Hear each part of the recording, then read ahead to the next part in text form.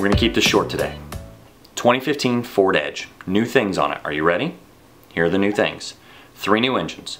Twin scroll 2-liter 4-cylinder EcoBoost engine, a 2.7 liter EcoBoost V6, and a 3.5 liter naturally aspirated V6. New things. I think it looks very good, but I also kind of think it looks like a pudgy Range Rover Evoque.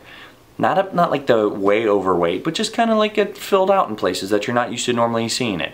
Kind of like a freshman in college, that middle semester break. Not quite the full freshman 15, but definitely a little beefier. It is longer. It's a bigger vehicle than the old Edge, but with the new engines, you should have more than enough power to get it around town, and the new engine should get better MPG, so it should be good either way there. Lots of new safety features on it. The important one that I think it will be on the Edge that you should have already kind of heard about is the 2015 Mustang is also getting that knee glove box airbag. The Edge is getting it as well. I talked to the engineer who designed it. Pretty awesome stuff, and it looks pretty good. So that's it. If you've got more questions on the Edge, send them in to me.